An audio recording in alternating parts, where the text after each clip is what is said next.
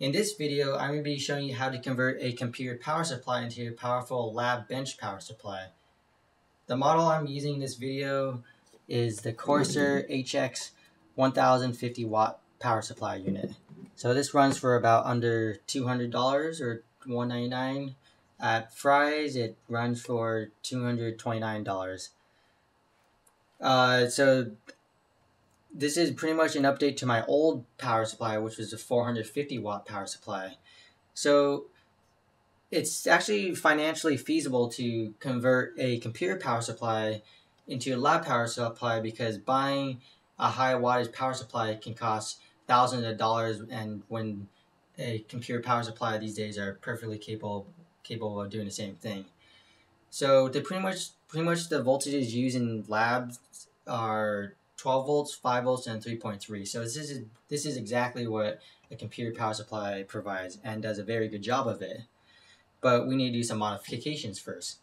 So before we do that, I like to do a short test and a short circuit test with a short load on there, or with a small load on there, to see what kind of things happen to the power supply and some of the safety features it has on there. Because sometimes you accidentally do short out or misconnect some wires when you're doing an experiment or something, or connecting it up. So a good power supply should be able to withstand multiple shorts and continue running or working afterward. My old power supply actually just shuts off, and then you have to wait like a minute to turn it back on, and that works for me. Other power supplies I've worked with, once you short it, it's pretty much over, and that kind of sucks when you've actually started building and doing a conversion of a computer power supply to a lab bench power supply, and then you realize, oh, I shorted out and it doesn't work anymore, and I can't return the unit anymore, or I just have to junk it. So I like to do that before I actually start converting.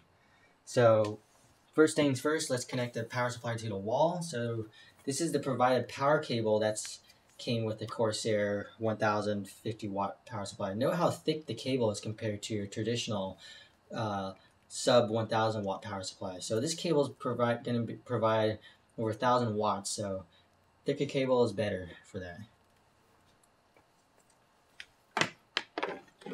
So here's an overview of the power supply itself. There you can see. So it's semi-modular. This where the PCI Express pins and the motherboard 24 pin connector come out, and then you get some room for some bulk connectors. So pretty good.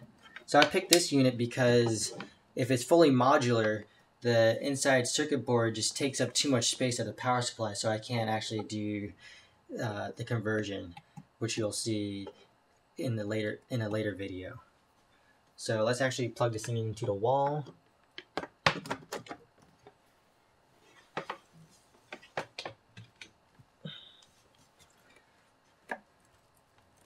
So before we actually turn on, from the switch in the back, to actually turn on the power supply and actually force a 12 volt output or 5 or other voltage outputs, you actually need to short the green wire with the ground wire, which is any of these black wires.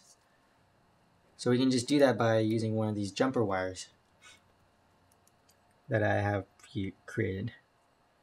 So pretty much just stick that jumper wire in the black pinhole, and this one at the green.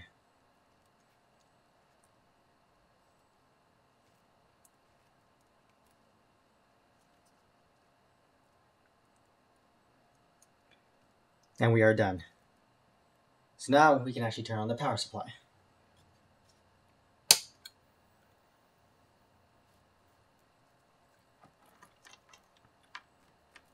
So now let's actually test for an output, see what kind of voltage readings we are getting. So I'm just going to be touching the black with any of these ground black wires, which black is for ground. So let me find an easy one. So there's one right there, and I'm going to connect it to yellow, because yellow is the positive 12 volt rail, which is the one that I care about the most.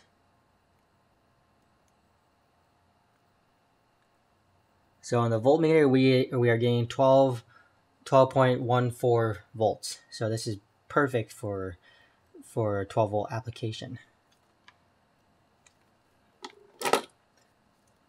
Next, we are going to connect a small load to it to see how much the voltage changes, and then after that, we're going to do some short circuit tests to see the reliability of the power supply. So right here is a small signal jammer. It uses about 30 to 50 watts, so that should be sufficient to test for the voltage. Okay, just connecting this to the ground wire, and just this one to the yellow wire, because this thing operates off of 12 volts. Oh, and just to let you know, the amperage rating on the 12 volt rail is 87.5 volts, and this is a single rail power supply, which is more. This is why I chose this for a lab bench power supply. Any single 12 volt rail will work great for a lab one. I don't like multiple 12 volt rails. I just don't like them, just because they're limited in the current per rail. But I think 87.5 amps should be sufficient for any of my projects so far. So an application that requires a lot of current would be using it as a battery charger. So if you're charging, let's say, a 30 volt pack or 24 volt pack at 20 amps, well, there's at least a minimum of 500 watts being used right there. So that's perfect for this. So we're going to turn on the power supply unit right now. And then I just got the little green light indicator right here from the signal jammer. And then we actually want to measure the output. Oops, did it not come out? Okay, still connected. Whew. It's good. And then now we're gonna test out what the voltage is now. Oops, I can get that connected.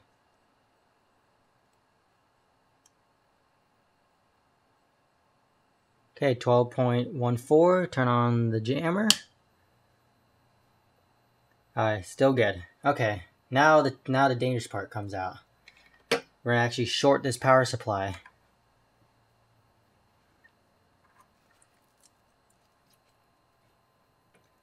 And if it fails, I'm going back to fries and returning the unit. Because this power supply says it has short circuit protection. So this is what happens when you short a 1000 watt power supply. Okay, you just heard the power supply just click, turn off. So now we're actually going to turn off the unit. So there's a little small sparks. Wire actually didn't get that hot, actually, surprising. Okay, just wait a few seconds.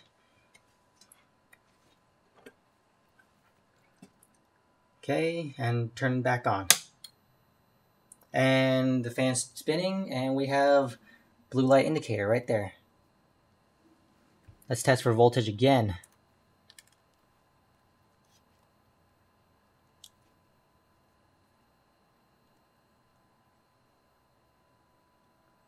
.14 volts. Perfect. Okay, one more test of short circuiting, and then I think this test should be complete. And this is under a 50 watt load. Okay, you heard that little clicking sound in the power supply. And this wire is officially welded to it. Okay, turn off the unit. Wait a few seconds. I don't smell any burning electrical smell right here, so that's a good sign right there. Give it a few seconds to turn on.